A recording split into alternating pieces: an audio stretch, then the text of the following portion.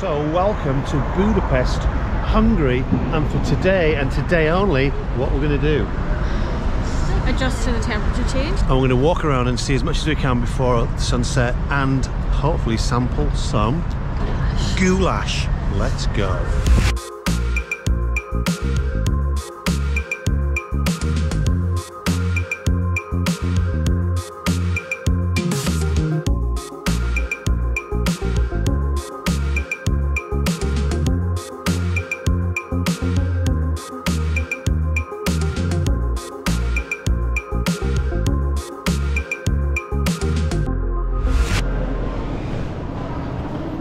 Well, they weren't very glad to have me because I'm not part of the EU anymore. So when we arrived, there was a massive queue, snaking queue for non-EU members with my UK passport, and Celine with her Irish passport, straight through with 6 people.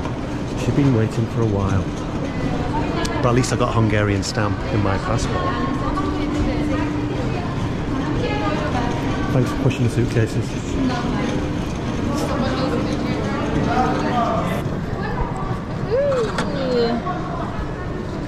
Nice. So I've just told Celine about my medical ailments. I've got 2 major ailments. So yeah, my 2 ailments are thin eyelids, really thin eyelids. You can see shadows going across. My eyelids are like tissue pain. And the second one is my hands get ridiculously cold. Everybody's hands get ridiculously No, mine are painful. You weren't moaning, you weren't complaining. Because I'm not a hypochondriac. No, it's I've got Everybody feels cold exactly. I've got a medical condition. 2 things. Do you know your medical condition's called? Notions. I don't want to talk about my medical conditions anyway. It's a private thing, and people feel sorry for me. Thanks. Yourself. 35 minutes later, my hands are boiling, but we've arrived at the Ibis Budapest Centrum, and it looks really central. So we're going to go and explore. We'll have to do it quickly because sunset is in 1 hour, and we're leaving Budapest tomorrow because our flights were changed, and instead of having another day in Budapest, we've got to get a train to Bratislava in Slovakia to catch our flight back to the UK. Just move all the stuff because my hands are delicate. I've just told you that. Budapest is a city that's still. Do you want me to keep your hands warm with my gloves because you suffer from cold disease? And everyone else. Look, they still sell books. An old bookstore. Nice church. Yep, I think we found them. Yeah.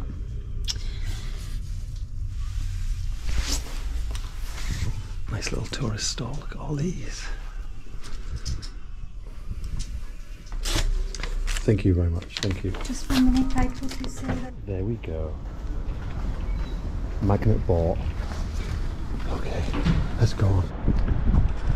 So that guy there on the bike, he gave me the most withering look because he had to stop. But I blame the pigeons. Look at them attacking that bread. So there's not enough room for him to get past, and I was just here. And then, anyway, but we found a market. We think this is a market. Let's have a look inside. It's got to be. Tonight, Matthew, I'm going to be a meat seller. Sausage.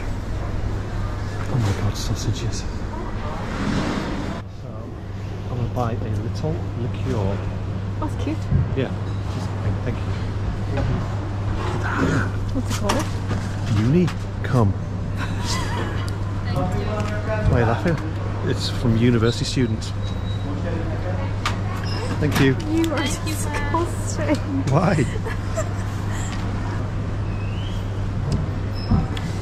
But what is it? I don't know, taste it. It's like medicine.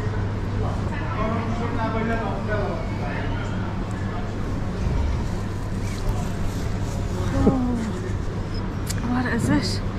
It's like incredibly minty or something. I don't know what it is. Oh my god. This is like Europe. Not as much as you would think, but my hands are getting cold.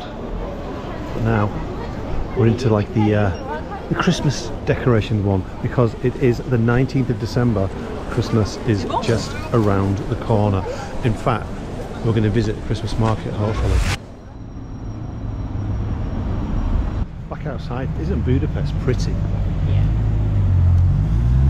You see the old Austro-Hungary Empire buildings, and up on the hill, a Soviet statue, built I think in the 50s.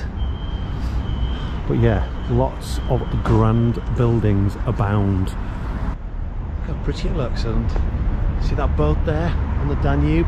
In the summer months maybe you can catch something like that to Vienna, which is about an hour away, or maybe Bratislava, capital of Slovakia, which we're going to tomorrow.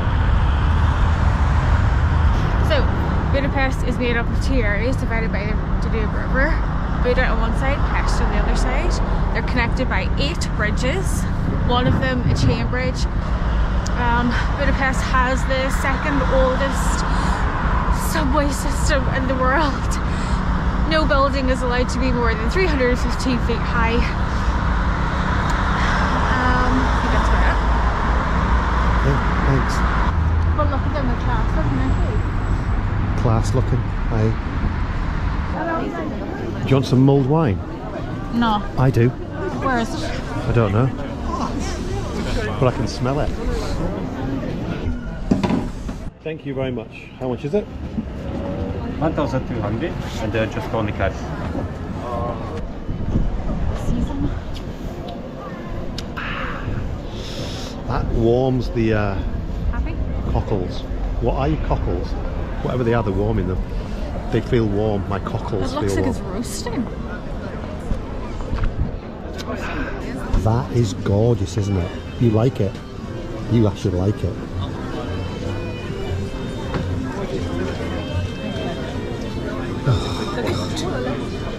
How much is it? Where is it? Here. Hungarian goulash, 3,500. So that is £7-8. You look frozen. My hands have got ice over them. I was trying to My eyelids. without laughing, so like it's really weird to laugh, but I can't stop laughing because you're so ridiculous. Right, Jason, give me some facts about goulash. Well, it's a Hungarian dish, but interestingly, paprika was not part of the original recipe. That was only introduced in the 16th century when paprika was brought in on trading ships.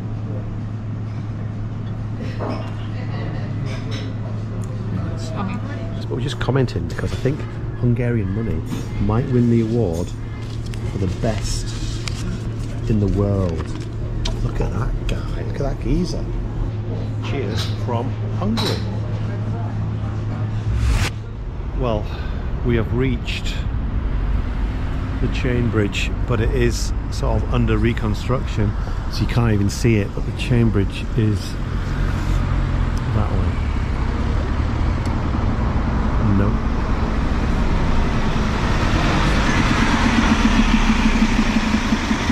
So just a few minutes, maybe 5-10 minute walk from where we were, the festivities, is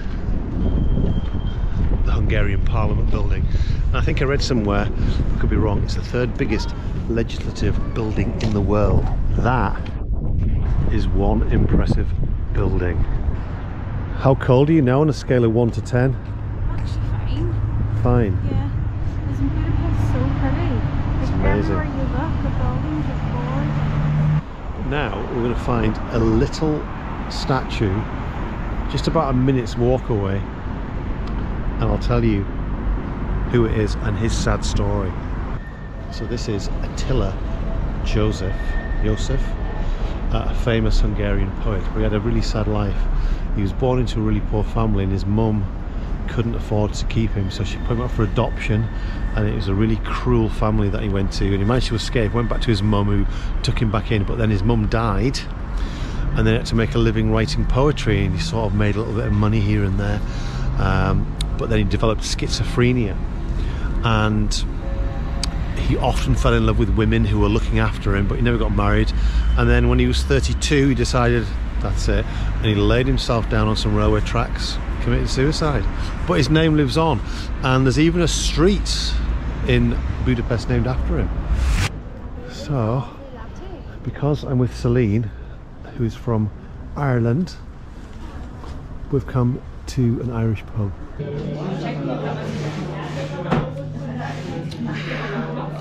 It's about £6.50, so cheaper than Dubai yesterday.